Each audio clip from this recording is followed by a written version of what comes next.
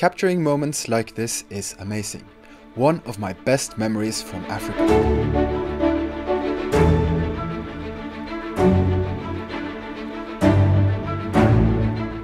It is also something that can be sold online, which is a good idea for traveling creators such as myself. Starting with stock can be a great idea as a beginner filmmaker. And when you get that first sale, that is an amazing feeling. In this video, I'll share 5 basic tips on how you can get started selling stock footage yourself. These random clips are from my portfolios that I've built since I started selling stock footage in 2018. Here are some tips for you. Tip number 1 is to make a list. Make a list of what you like to do. It can be your hobbies, your passions, maybe even your work. And start asking yourself, is this something I can film? And the short answer to that is yes. Like this time lapse I made of bread dough, proofing in a glass jar overnight. This was from when I decided to learn how to bake bread. I thought, why not kill 2 birds in 1 stone and make some stock video from the process as well. And it turned out great. Look at this time lapse. I mean, anything is filmable, and whatever it is that you are thinking about filming, there is a market for exactly that. I guarantee it. More and more companies these days uses stock footage because the quality is also rising. And it is much cheaper for companies or whoever wants to buy your clips to buy them as stock, as opposed to hiring a videographer to get that exact same clip. I spend a lot of time in Africa, so wildlife was a natural portfolio for me to build first. Think about where you spend your own time and how you can start building a portfolio from there. This clip actually sold just 3 weeks after making it, which is the quickest sale I've had to date. It's a very niche category, and a quick search on the stock agency sites showed me that there wasn't a lot of clips just like this. Niche portfolios made from home. Great idea and easy to do. Tip number 2, go through dusty old hard drives.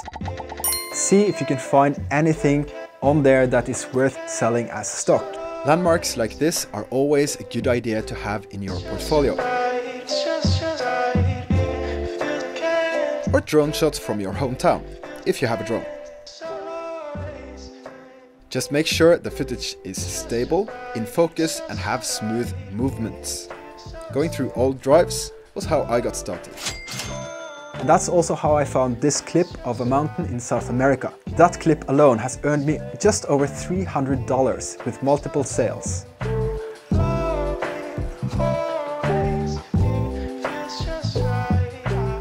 By the way, you don't lose any rights to your own footage, at least not on the platform I use, that I will get back to in just a bit. Tip number 3 is to make shot lists. Have a plan. Let's say you found a niche for your first portfolio and you're ready to start filming. Make sure you have a plan, so you can make different shots from the scene, like wide shots, medium shots, and close-ups. And sometimes you capture something truly amazing, and in this case, nerve-wracking moments that speaks for themselves. No cameras were harmed in the incident. By the way, my Africa vlogs will be on the channel at some point soon, so if you're interested in that, go ahead and subscribe. Also squeeze the bell button to be notified when new videos are up. Let's get back to a safer environment. So let's say a customer would want to buy a clip of this guy sitting at the table drawing. Maybe that customer would want more clips of the same scene, which would increase the chance of sales by having a diverse range of clips from the same activity. This might not be the best example of what I would make to sell as stock. But you get my point. And you never really know. Maybe someone needs something exactly like this to illustrate another point, just like I did here. If you use a model in your stock footage, even if it is yourself, like in this example, you need to have a model release. And that you will find on the platform I use. Which brings us on to tip number 4. I use a platform called BlackBox. It is a great platform for people starting out selling stock footage, as you can find people to collaborate with on the different aspects of stock footage. I'll link to the site in the description so you can go check it out yourself, because they have all the details on the technicalities in a very good user guide. They also have an excellent Facebook group where you can get good, honest opinions on your clips, and you can post your show reel there to find and attract potential collaborators that can, for example, do your metadata and descriptions and color correcting. And you may ask, that must cost a fortune, but it doesn't. Your curators or your collaborators on BlackBox, they don't get anything until the clip is sold. So you give them a share percentage of potential sales in the future. That means also, again, you have to have good quality footage, because good quality footage will attract good quality curators or experienced curators to do good metadata for you. BlackBox just makes it so much easier for people starting out. You can focus on what you like to do. For me, that is filming and filmmaking. På den knappen gjør.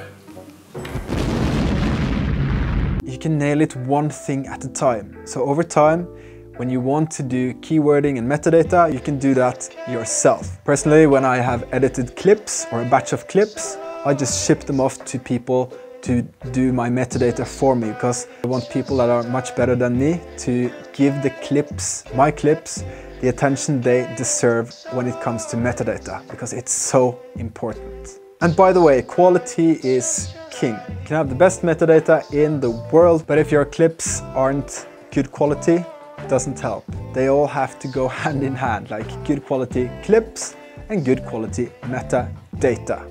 Think like a potential customer and ask yourself if you would buy this clip. You can easily research different genres by searching on the different stock sites to see what's out there, and think about how you can do that better or more creatively. When it comes to the technicalities, BlackBox has an excellent user guide that will help you how to export your footage from your editing software of choice to how to upload to BlackBox. I obviously can't go into all the nitty-gritty details in this video, as it is just an intro on how you can get started yourself with selling stock footage. Tip number 5, or point number 5, is gear. We all love to hear about gear, we love to talk about gear, and we love to discuss what gear do we need for this or that. And the truth is, you don't need that much gear. You can start with just your phone, I promise you. And that is an amazing start, because you don't have to think about learning how to use new cameras, big expensive cameras. You can start by just pushing the button on your phone. So much easier. And you can learn some camera movements with just your phone.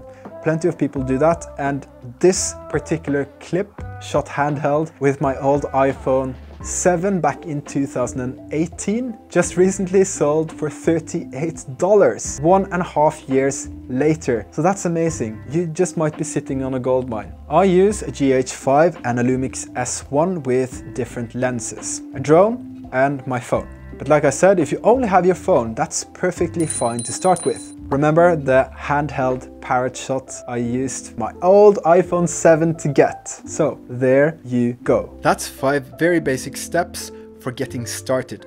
I hope you liked this video, and if you did, please give it a thumbs up and subscribe to my channel. Also squeeze that bell button to be notified when I have new videos up here. I will for sure make more tip videos and tutorials like this. Cheers for watching, and I hope to see you in the next video.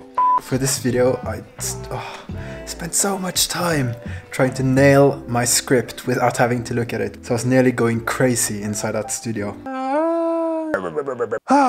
If you're a person that wants to... While I was recording a video about making money on stock footage, got this message right here, and it says you have new BlackBox earnings. I got a sale.